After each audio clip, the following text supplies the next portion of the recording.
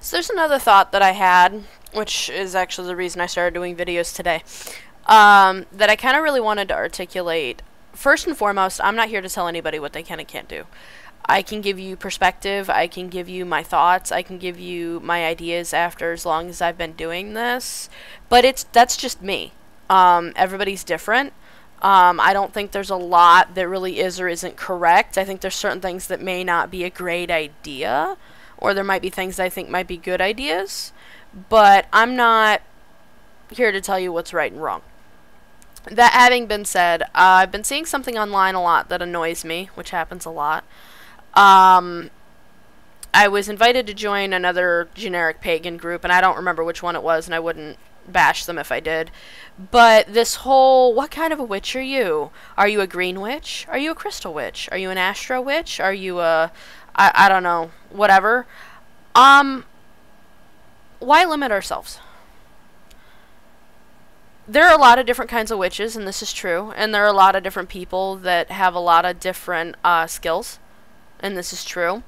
For example, myself, I look at, I do with herbs and growing things, so you could call me a garden witch, hedge witch, kitchen witch, whatever.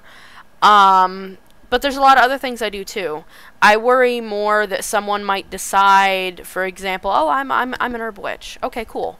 Well, what happens when you want to go do that thing over there?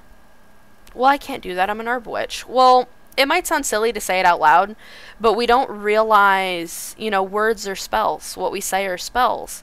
And a lot of times with humans, the most limiting thing you can do is define yourself.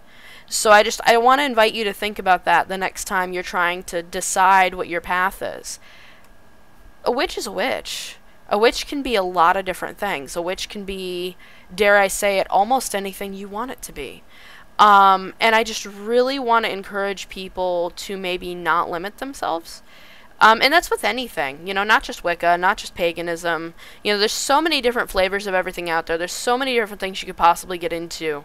And I know sometimes, you know, the whole thing that, you know, labels help us explain ourselves to people. That's true. That's true. But at the same time, you know, it doesn't mean you can't use these words. Just maybe don't let them own you or don't own them. I've had people, I'll talk to people, and oh, so you're a hedge witch. I'm gonna be honest, I don't know what that means. I don't know what that means. I'm just a witch. I'm just Runa. You know, I'll explain, you know, hey, I grow herbs, I use herbs, I do tinctures, I do this, I do that, but I do a lot of other things too. Some of it I can talk about publicly, some of it I can't. Sorry, it's just the way it is. But there's a lot. You know, I've done candle magic, I've done cord magic, I've done, you know, really in-depth astrological, you know, to the hour, to the minute, to the color, to the day. Obviously, I don't think that's super fun, but I can. You know, there's a lot of different things out there to get into, and if you're gonna learn, don't tie yourself down. And that's my 2 cents for the day. That's what I think about that, and it's just some food for thought, and let me know what you think.